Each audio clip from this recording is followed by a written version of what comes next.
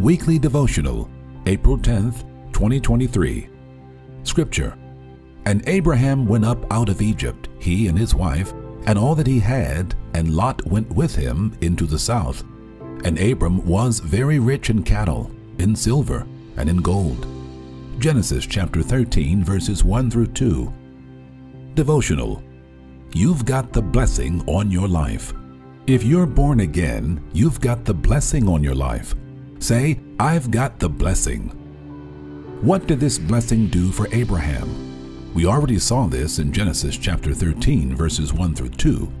And Abram went up out of Egypt, he and his wife, and all that he had, and Lot went with him into the south. And Abram was very rich in cattle, in silver, and in gold. So, the blessing of Abraham will get you some cattle, some silver, and some gold. Now here's the unique thing about this that's key. People don't have a problem with being rich. What they have a problem with is God doing it.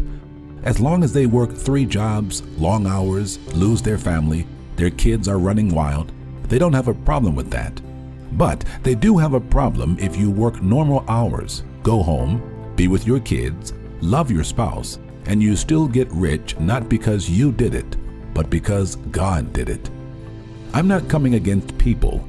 It's the world system that dictates that kind of thinking. They don't understand God's economy, but praise God, you and I do, and we're going to live in it. Say this prayer after me. Dear God, thank you that the blessing is operating in my life, and for the many manifested blessings you have given me.